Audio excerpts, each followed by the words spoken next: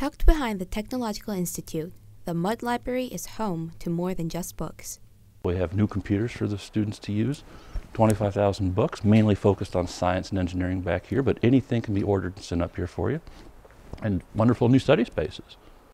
And that's not all. It has undergone changes to become more user-friendly, including 24-hour accessible study spaces, study rooms, and more. The newly renovated library features state-of-the-art interior and cutting-edge technology.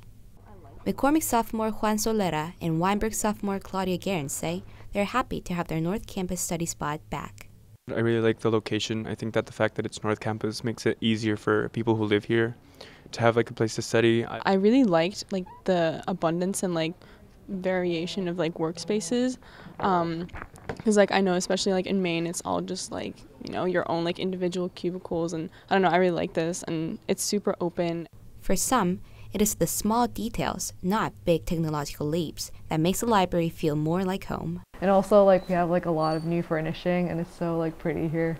And the windows are a great addition too, because it makes it brighter as well. With almost all of the seats being occupied in its opening week, the Mud Library is settling fast as the second home for Northwestern students. HyoJung Kim, Northwestern News Report.